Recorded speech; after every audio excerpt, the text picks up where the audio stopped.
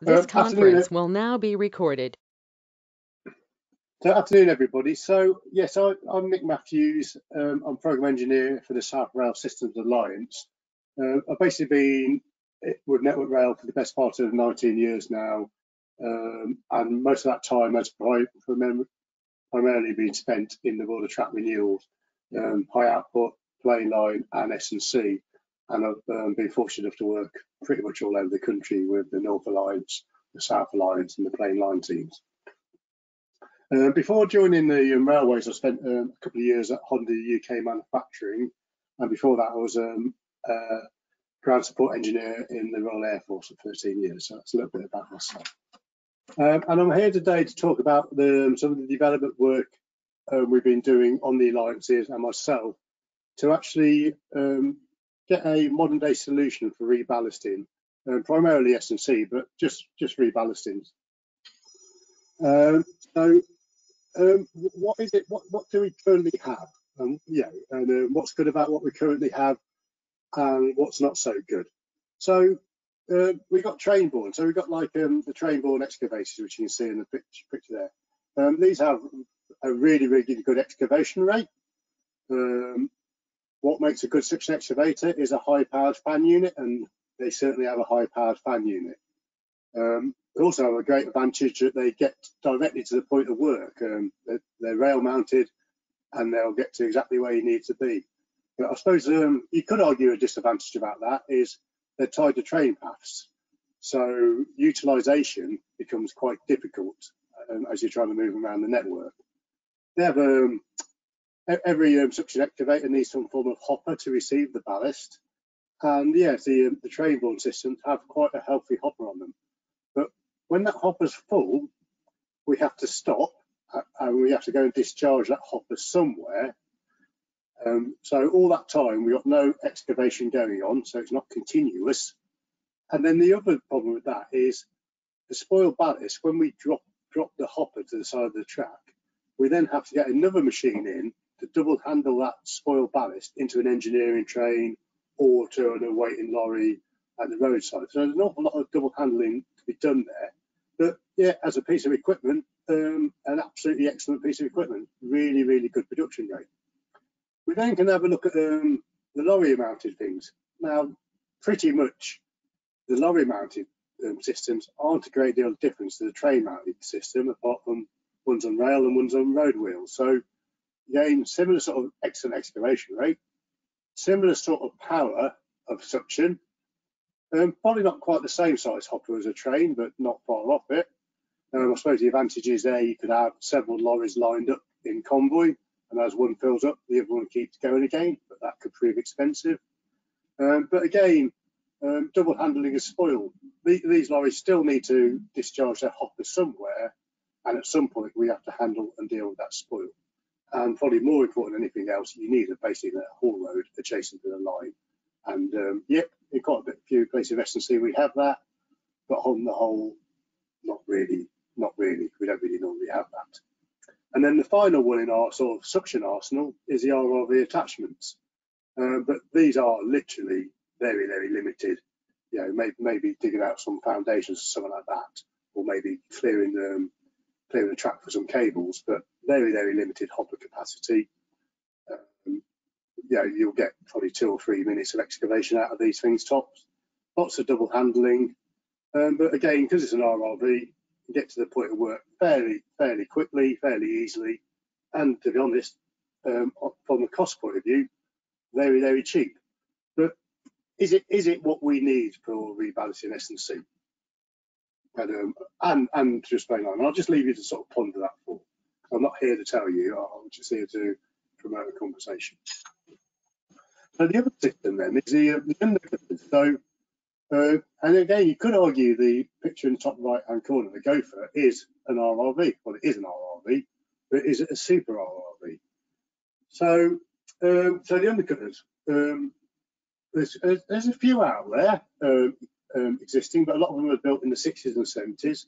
Yes, some of them have had some refurbishments, like the Stobart stuff, but they're fundamentally quite an old piece of kit. And in my opinion, very underpowered for what we're trying to achieve with them. especially with some of the more heavier concrete layouts we have now, they're slow. In my view, they're slow.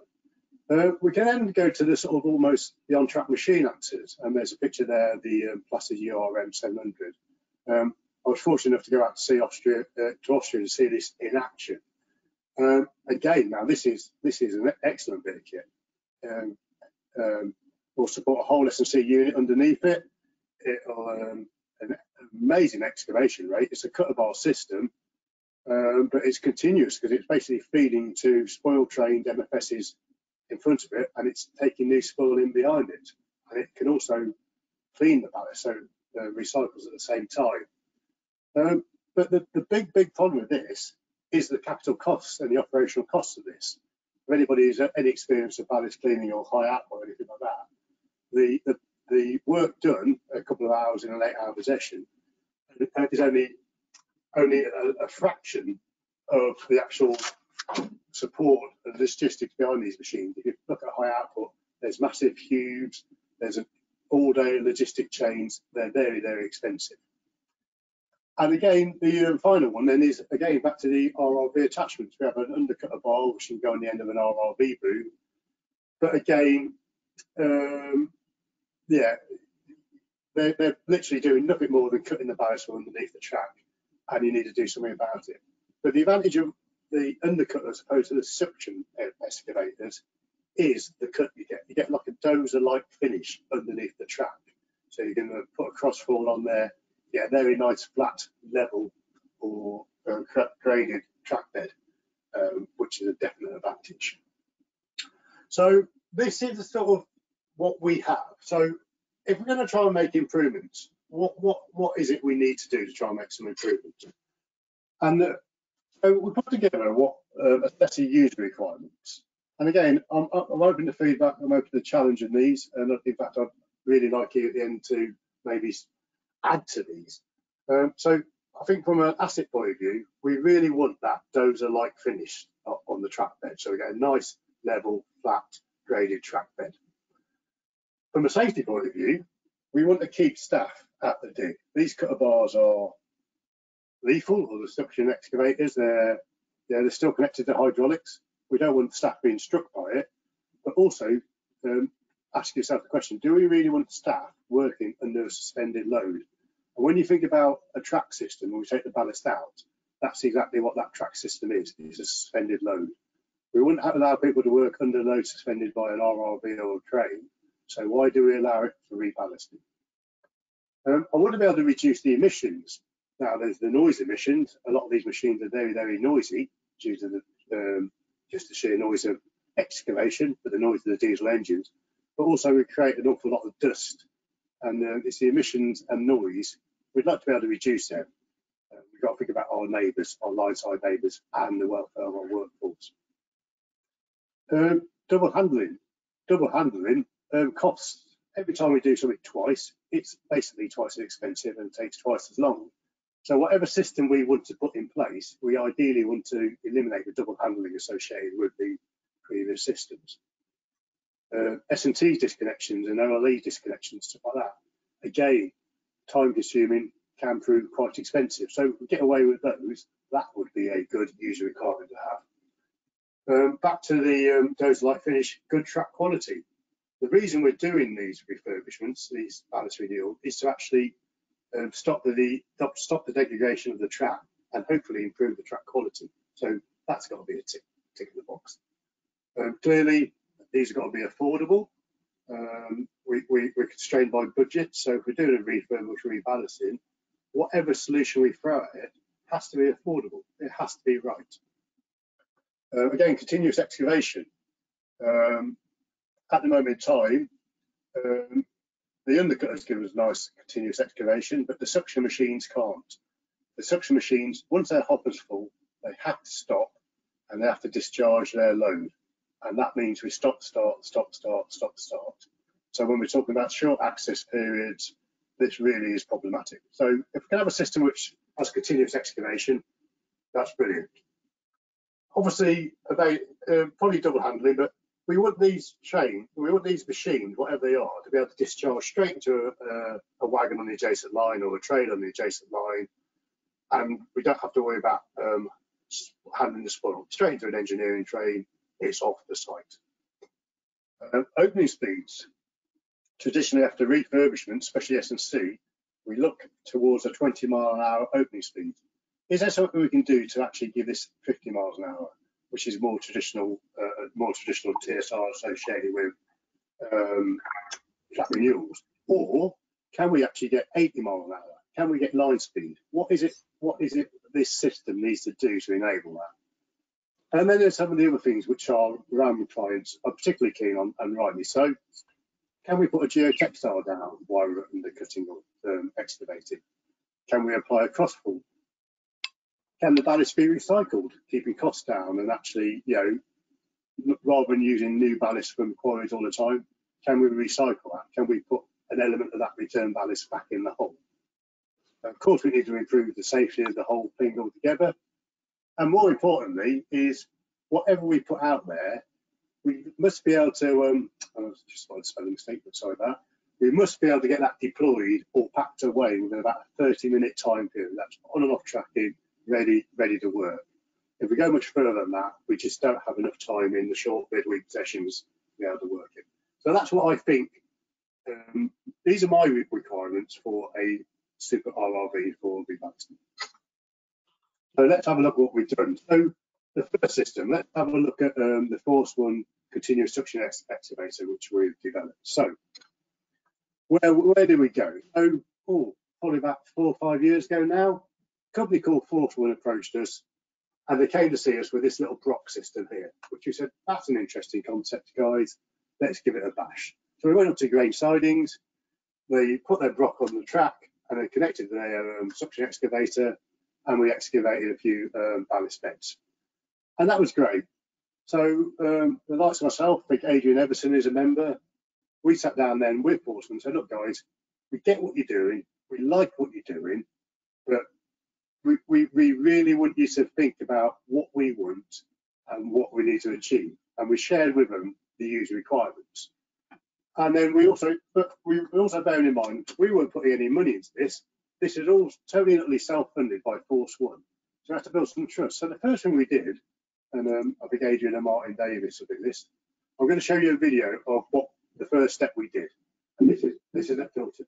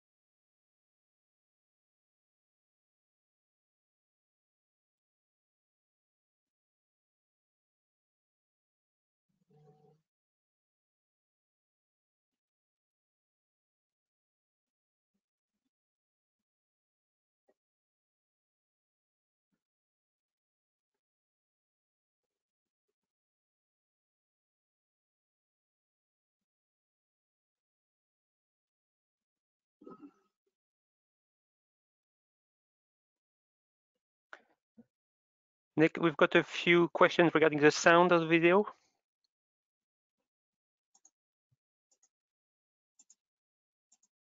Sorry, Jules. Sorry, Jules. Yeah, there's a question regarding the sound of the videos. I was hearing it. Were you not hearing it? No. Oh, okay. Well, I do apologise.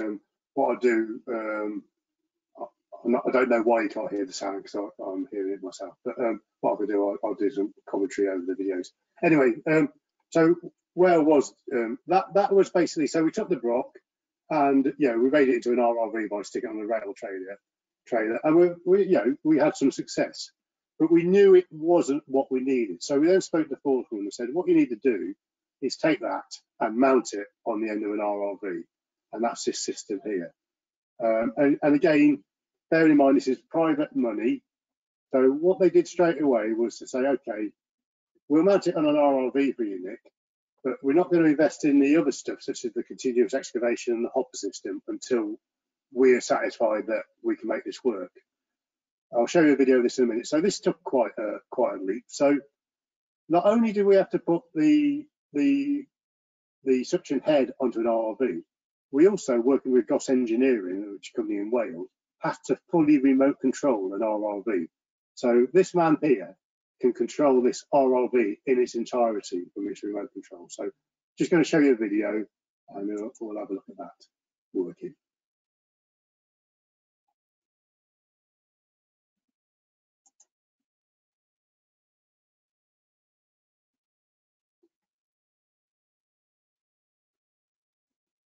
So as you can see, we've now got quite an articulate machine, suction excavator, actually clearing out the cribs quite nicely there.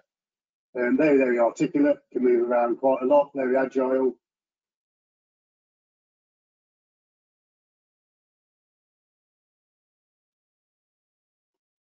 And it's doing a really good job. But you probably can see there's a lorry here. The second that lorry is full, we have to stop working. And pretty much any second now, about 4 or 5 beds, that lorry hopper is pretty much full.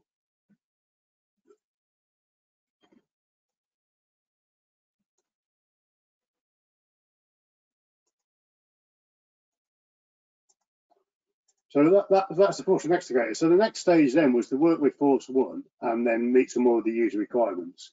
So we now had an RRV mounted suction excavator, which is great, but we then needed to make it continuous.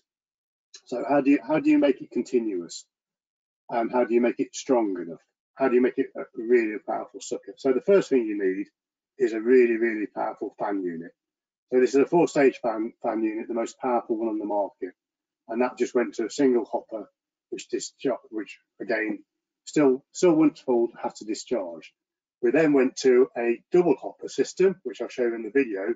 And the beauty about the double hopper system is, as one hopper's full, the other one is discharging, and it just simply switches over, and that now gives us 100% continuous suction. So I'll just talk you through the system. So first of all, as I say, this is a 4-fan unit. We have a hopper system with dust suppression, you can see there, so that controls some of the emissions.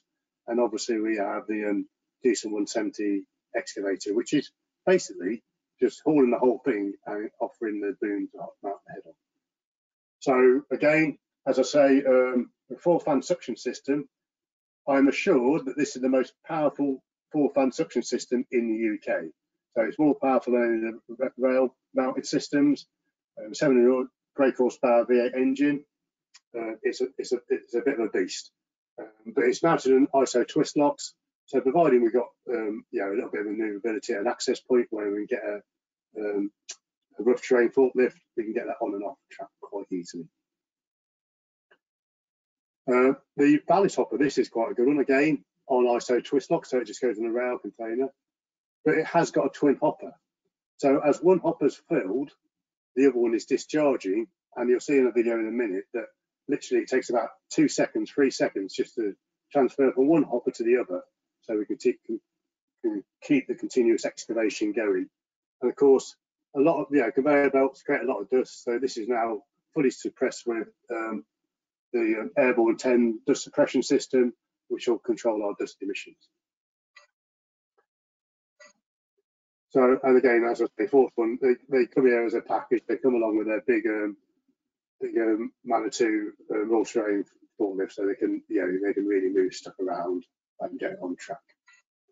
So we had the system we developed. We've done it all now, and we successfully used it at Worcester Parkway. So I'm just going to show you a video on that.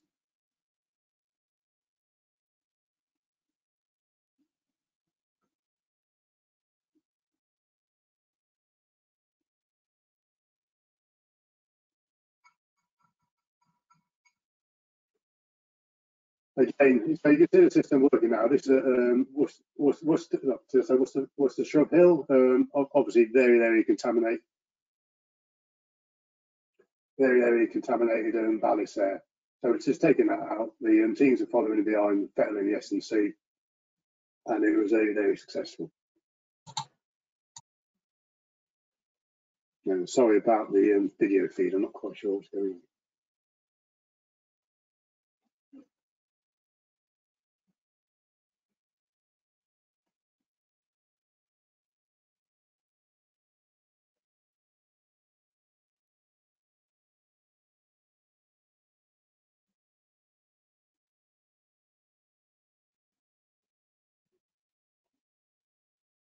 And there's the system which basically just transfers the hopper from one to the other, so that allows for continuous excavation. You see the dust suppression system dampening down the dust going into the engineering train, controlling our emissions.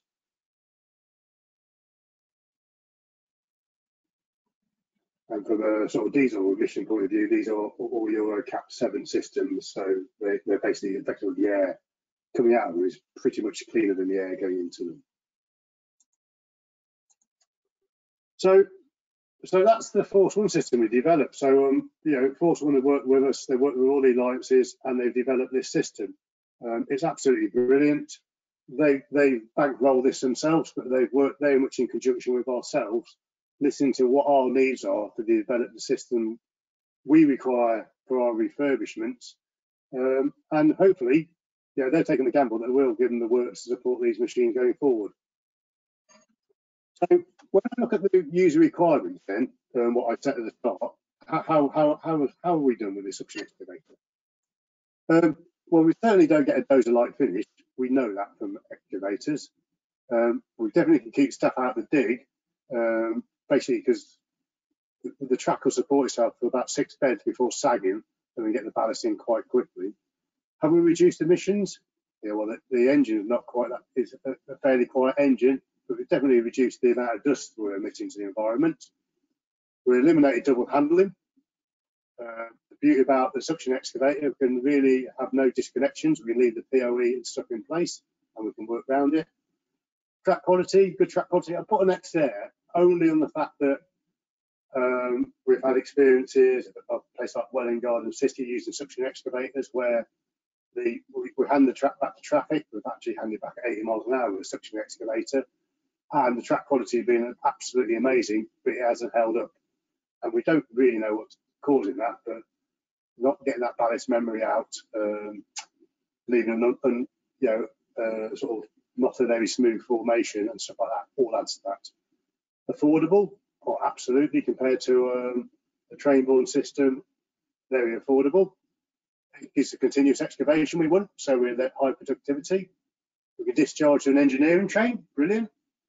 50 mile an hour speeds, absolutely, but that's not so much the RRV, it's the rest of the system we put around it, and I'll speak about that later. We could lay a geotextile. Personally, I wouldn't recommend it, but it can be done. We could technically apply a crossfall, but I think because it is an excavator, we're probably pushing what we can realistically expect from it. So it's a suction excavator. We're pushing the boundaries there.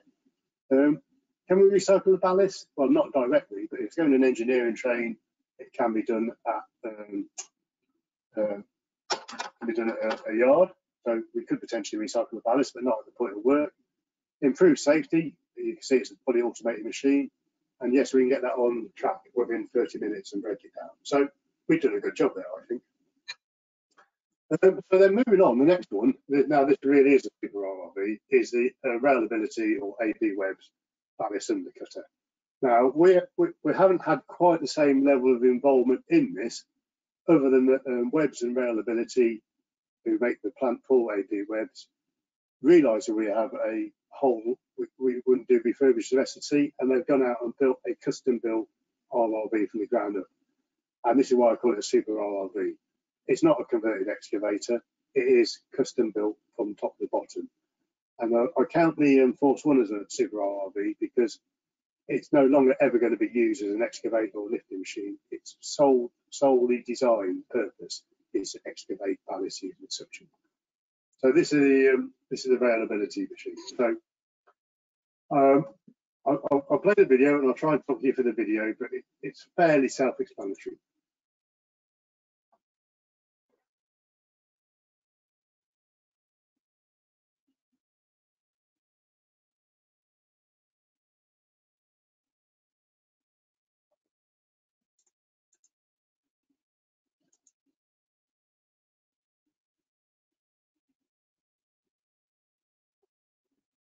Okay, so this is a grain side, and as you see, it's quite a beast of a machine.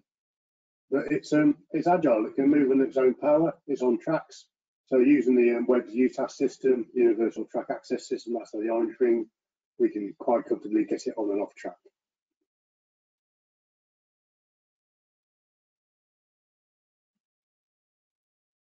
The way Webb's would like to operate this is to put a full package around it, so it's their operators operating it for obvious reasons.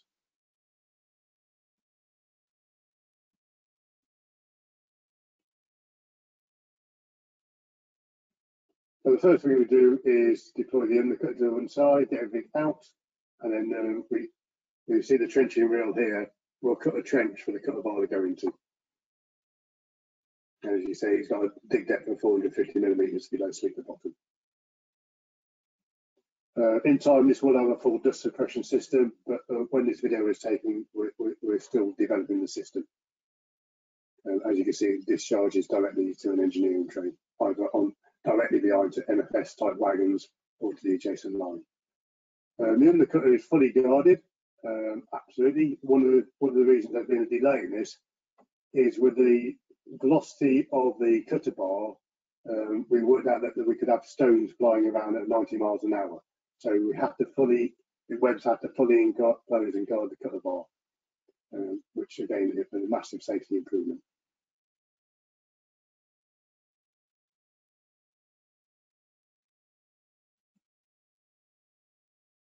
And as you see, because what it says on the tin, it basically just undercuts, and it works at quite a rate.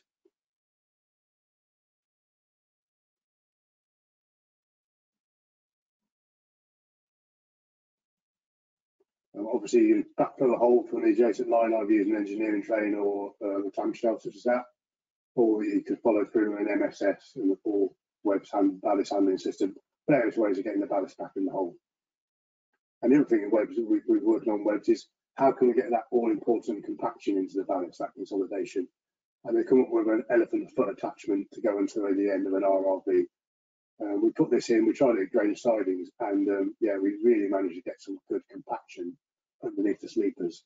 And what we did later on was actually to flood the track up to rail level and then compact down, and that really does give a nice stable base, which will support some high-speed engine.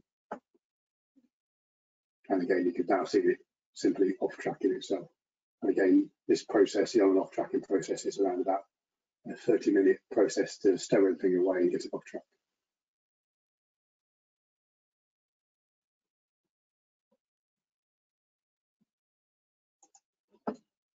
So that's the Webb's undercutter, and I'll go back to my presentation. So you can see the Webb's undercutter. So again, let's have a look at again the user requirements I set out and how the Webb system or the availability system meets those. So pretty much ticks across the board. Yeah, we've got a dozer-like finish to the undercutter. As you can see, there's no snap in the dig; it's totally guarded. We will have dust suppression on both the cutter bar and the conveyors, and again, modern day diesel engines, a lot less noisy. However, any sort of undercutting is still a noisy thing because you're basically mining ballast. It eliminates the double handling, discharges straight to an engineering train. Disconnections, yeah, it's an undercutter. Anything in its way, it will cut, it will destroy. So you will have to do singling disconnections. So you can see that as a negative, but it's just, if you want a good, sometimes you have to give to take a little. If you want a good dozer-like finish and good track quality, you're going to have to take on disconnections. So good track quality, yes.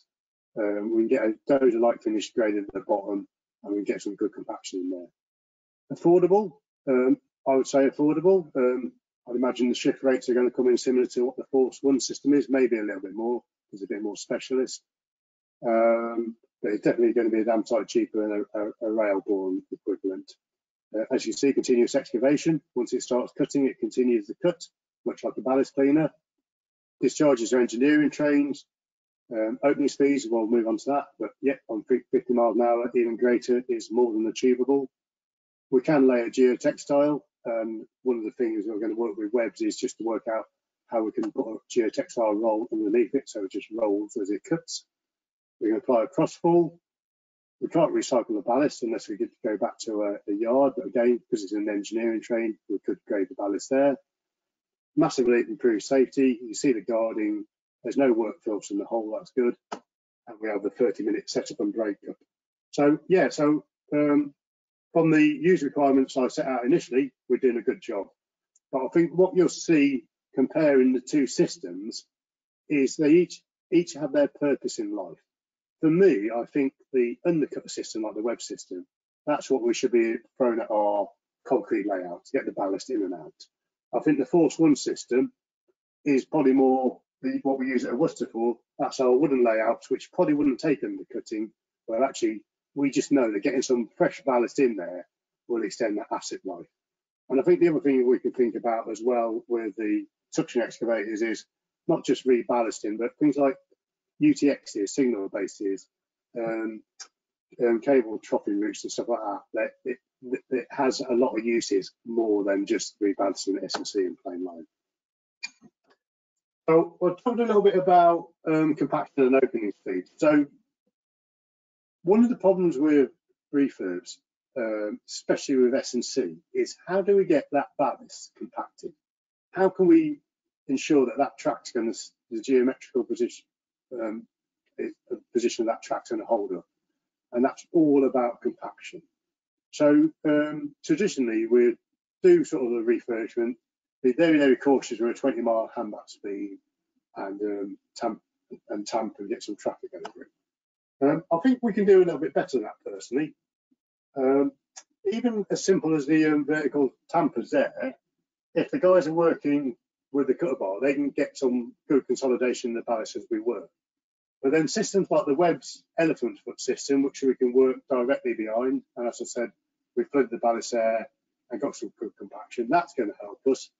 But then we've got these like mini tamper systems. So this is the Robel mini tamper, which is good, and this is the Goss jacket tamper. And the good thing about the Goss jack tamper, not only is it a conventional tamper, we can also put pads on it, so we can actually consolidate the crib ballast as well. So there's all these things we can do, and then ultimately there's the ultimate, which is the new 094S DTS tampers. So we can get really good consolidation, really good compaction in our S&C. So in my view, we could say we was doing a refurbishment of a crossover midweeks nights. We could have, say, 4 nights supported by these sort of Goss machines and have all these Robel machines, or even the elephant foots, and maybe look at a 20-mile hand back, even maybe a 50-mile hand back. And then on the final night of it, we come through with the big boy with the DTS on it, and yeah, we could get a line speed hand back quite easily, or at least an 80-mile hand back quite easily. And as I said, at Welwyn Garden City, using the Railcare suction excavator, the Robel vertical tampers, and the DTS, we did hand back at 80 miles an hour. And the track was held up quite well, but just over time, over 2 or 3 months, the track quality did deteriorate, but it also deteriorated on the line where we didn't hand back at high speeds. But that was more to do with what we was doing, what the treatment was, what the condition asset was, rather than the equipment we threw at it. And then finally, it's how do we treat refurbishments? How do we contract? How do we get people to do it without costing an absolute arm and a leg? So this is just my thoughts, and this is the system I put in place up in Scotland with that root asset team up there, and I call it a tri-party refurbishment. So when we think about it, the refurbishment is 3 parties. You have the asset managers, whose asset it is. You have the maintainer, who maintains the asset manager, and then you have the renewals company, the contractors, the alliances, who actually will come in and do the heavy duty work as and when required. So traditionally with a refurbishment, the the maintenance engineer will flag up to his route asset manager saying, this track is getting past its maintenance limits, not a lot I can do about it, we need to do something about it. The asset manager then will say, right, yeah, it needs a renewal, or actually can't quite afford a renewal, or actually we can extend the life, we do refurbishment. We then turn around to someone like the Alliance and they say, okay, can you do this, guys? And then we apply pretty much the asset management policy how we would do a full-blown renewal. And that sets some expectations. So we'll do the refurbishment, but the refurbishment is not a renewal, and therefore the quality, the longevity, and some of the stuff you see out of traditional renewal aren't there. So we'll go back to try and hand it back to our maintenance colleagues, and they'll say, well, the track quality is no good, it's satisfactory, it's not blah, blah, blah, blah, and we get stuck. Where actually I think a far better way of dealing with this is to get the three parties to have an agreement, and that is a tri-party agreement. So basically the maintainer still informs the asset manager that some work needs doing. The three parties then have a tri-party walkout, and we walk through there using the appropriate tech form, and we agree a bill of quantities. What is it you want the Alliance or the track renewal team or the work delivery team to do? And if it is a rebalance, that's fine. We can then go away, we calculate a price, and we can send the price back to the RAM. And the RAM can say, yep, I can afford that, or actually can't afford that. Can you take some elements off? But the important thing is we agree with the RAM and the maintainer exactly what the work looks like. That's then approved and the approved estimate. So we start about just over a year out. So here's a timescale I propose. This allows us to get the engineering trains and stuff booked and the orders booked and the material orders done. We then go out and do the work. So we cost it for the work. So it's to change a bearer, or change the ballast. We give a price for that work. We don't add any risk into it or anything like that. We go and do the work. When the work's being done, we then arrange a completion of work walkout. So we have the maintainer, the route asset manager, and ourselves there, and we walk for that work. And what we're checking for is that the work you've asked us to do, i.e., is done to a satisfactory standard. If it is, great. And then basically the contracting company pays for it, and then the maintainer then takes on that asset going forward. And but that basically takes away all that risk, all that expense spent in trying to do a whole asset management plan. So that's just my view of it. I'll put this in the place in Scotland. It made some massive savings overnight, and you can see it on there. It's all been signed by the asset managers and all that sort of stuff, and they've been absolutely delighted with it. So that's just a proposal. I'm not saying it should be taken on board, but it's what I've made work in Scotland, and other people have looked at it. So that's how I would manage refurbishments myself personally. So that's enough of my monotone voice. So thanks for listening, and more than happy to take any questions you may have. Okay, thank you very much, Nick. We've already had some questions. So Andy Franklin, I know you've posted a couple. Would you like to come in and ask your question directly to Nick? Yes, I can do, yeah. It's Andy Franklin here. Nick, a couple of questions. Can we sort of suggest, and perhaps you can explain how you do it, that we need to have the ability to ramp in and ramp out with the RRVs when you were talking about your list of requirements? Well, certainly can, Andy, but then I think there needs to be a heavy dose of realism here. I'm not trying to be rude here. When you think about a high output ballast cleaner, it's got a cutter bar which is 450 mil deep, and we have to dig a 30 great big hole to get that cutter bar in. So any notion of actually creating a ramp is lost at that point in time. And to be honest, the same applies with cutter bars and suction excavators. Yes, we can do fancy things like, just take some crib ballast out and slowly ramp ourselves in there. But the reality of the situation, Andy, it's very hard to ramp these bits and pieces in. Yes, with the Webb's machine, we could start at sleeper bottom and over a period ramp in a little bit, but you're still creating quite a void at the start to get the cutter bar in the first place. Yeah. So I think the notion of ramping with this equipment is it's a nice notion, but it's not a reality. And yes, it should be a user requirement, but very, very hard in reality to achieve. Yeah, so we did achieve it with ballast cleaners at one time, but it was quite an elaborate process to achieve it, I must admit. So, okay, exactly.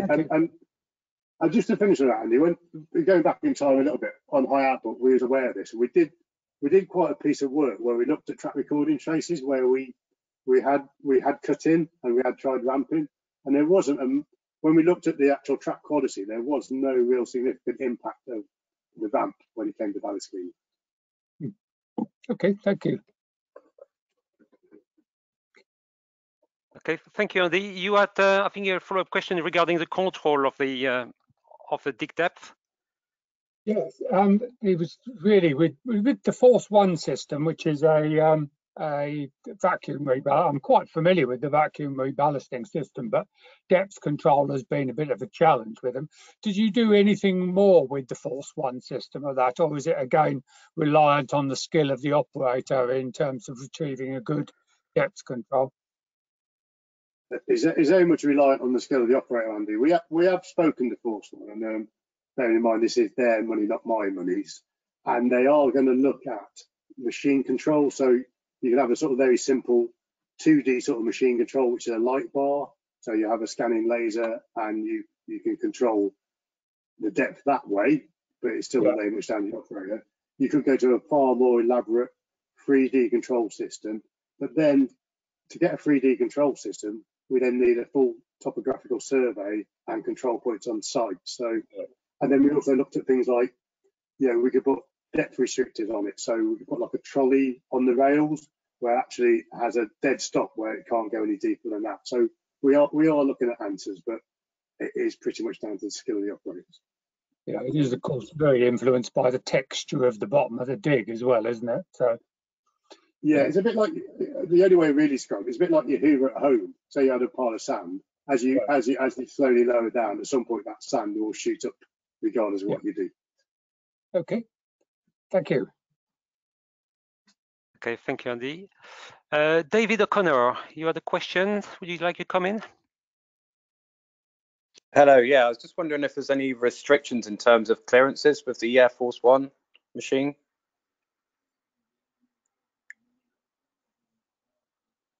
So when you say restriction and clearances, to what in specific? It's in W6A working gauge.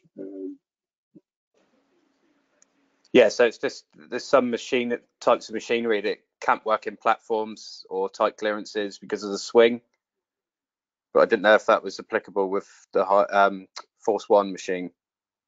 The tail swing, I'm quite happy to take a run with this. It's a 360 machine, so it will swing within its own envelope, if that makes sense. Yeah. Lovely, thanks. It all depends on what the boom is. Thank you, David. Brian Painter, if you are still on.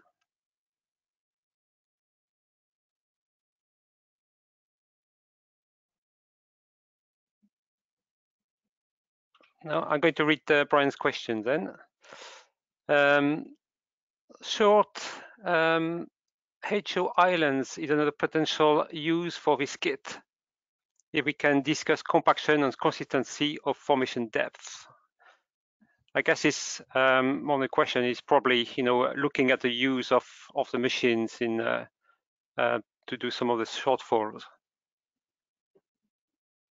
So I guess, Nick, from what you explained, plain line is doable with the machine as well as Sensei. Yeah, absolutely, yeah. Again, there's always a question of quality about this. I think high track quality is always going to be driven more towards an undercutter system than it is to a suction excavator, just because you can get that graded track there. But absolutely, providing you put the right support and plant around it, you could deal with high output islands no problem whatsoever. Okay, thank you. Mark Evel. Mark, are you around? Yes, I'm here. Hi, Joel. Hi, Mark. Nice to hear from you. Nick, what it was, are you developing some method to get the ballast from underneath the sleepers with the Force One? Because it seems to be great between the sleepers, but you're going to leave some dirty ballast underneath the sleepers. Yes, Mark. Hi, thanks for the question. So absolutely. So when you get the slide deck, you have a look at the end of the nozzle. There's two little metal bars, and we've been playing tunes with them, to be honest, because what we're trying to do is, as the nozzle starts to rotate, they fling outwards, and then they sort of act as a blade to work under the sleepers. So some varying degrees of success, what I could say. So we are looking at, Force One are looking at a way of getting those sort of blades to come out underneath the sleepers, so they can remove that ballast from underneath the sleepers. But I think it's again, it's another consequence of the suction excavators, be it the rail care, be it the tin bin, be it whatever it is. They do struggle to get those sort of pyramids from underneath the sleepers. And again, it's this question of quality. If you want to get everything out nice, flat and smooth, the undercut is the way to go. If you just want to try and get some fresh ballast in there, quick and dirty, for a better phrase, then the suction excavators are probably your route. Or you could do the other system, like the Force One guys do, have men in the hole with shovels, actually physically shoveling underneath the bearers to feed the excavator. But again, is that a safe practice to be doing?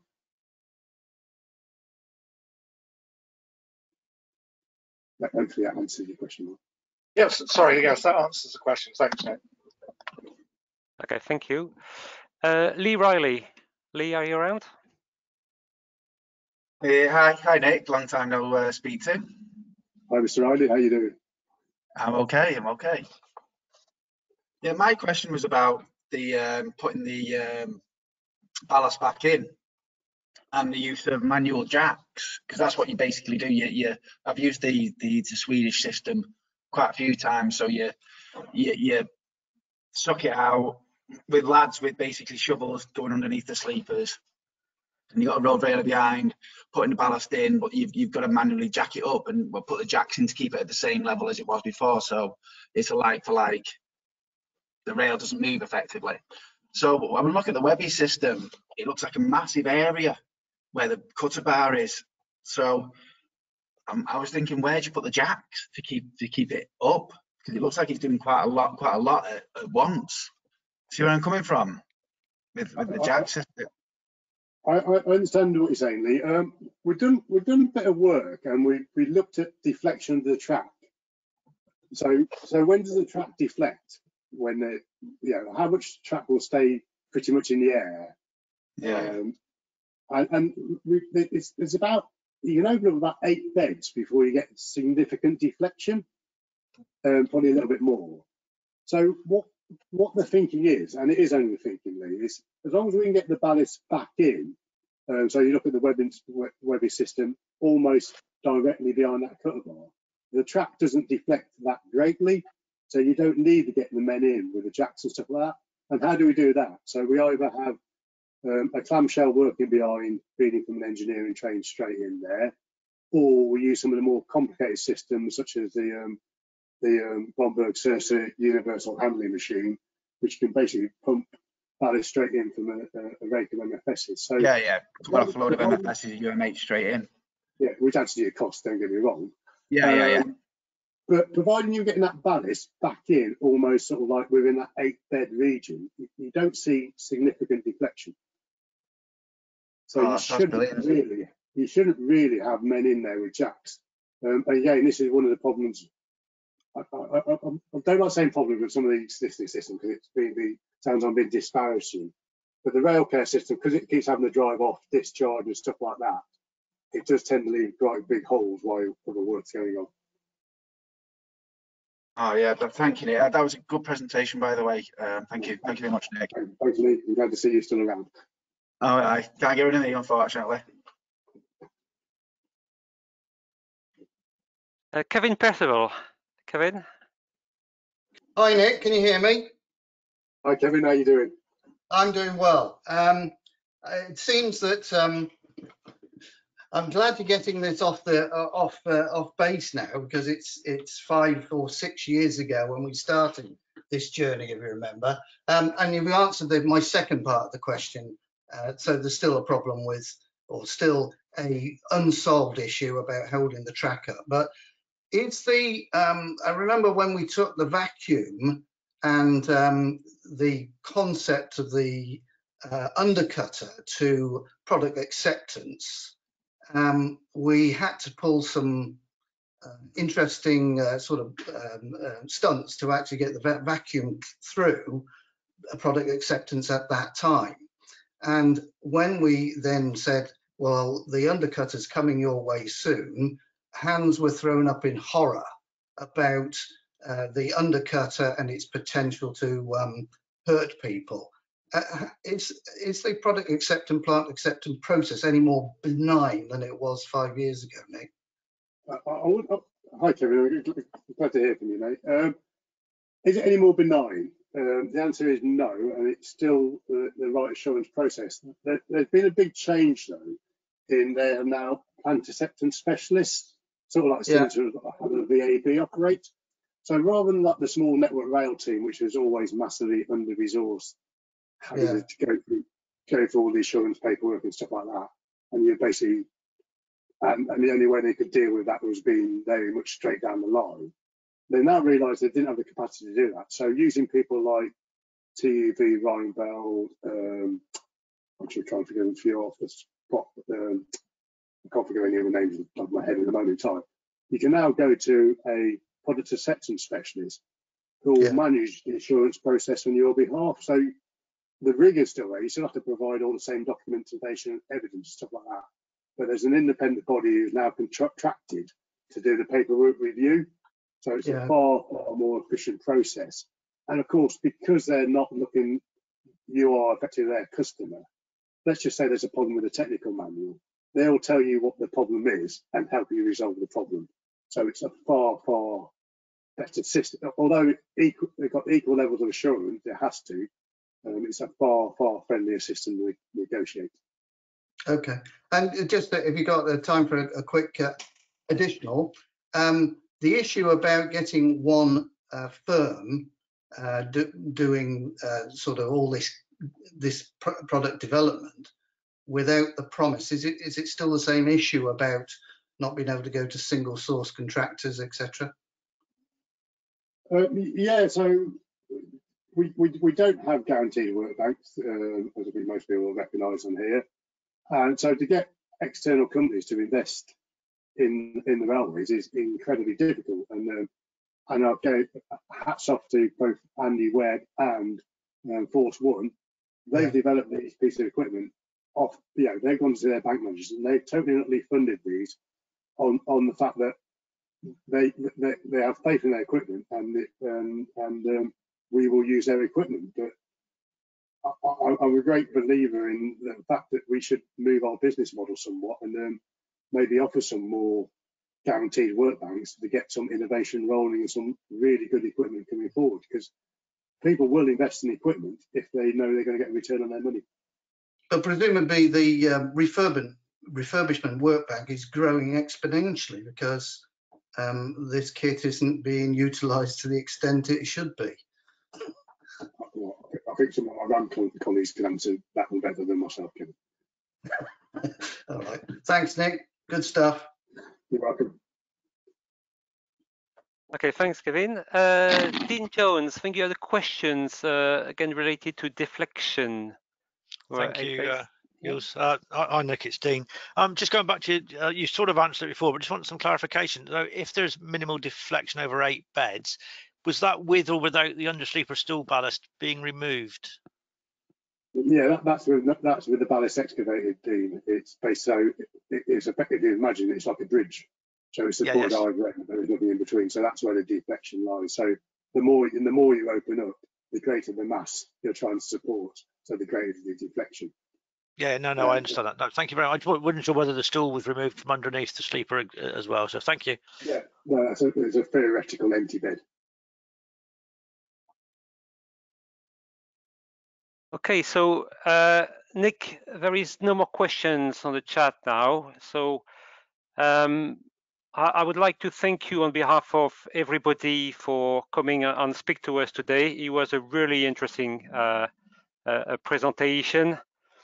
You covered a lot of ground, and it's good to see that instead of all the hurdles on money investments, the companies are ready to get some money to help the industry, find new techniques for renewals, and you've been a great support of that over the years, Nick. So again, on behalf of everybody, thank you very much. And thank you very much for everybody to attended, and we'll see you on the 4th of November. Okay, bye-bye.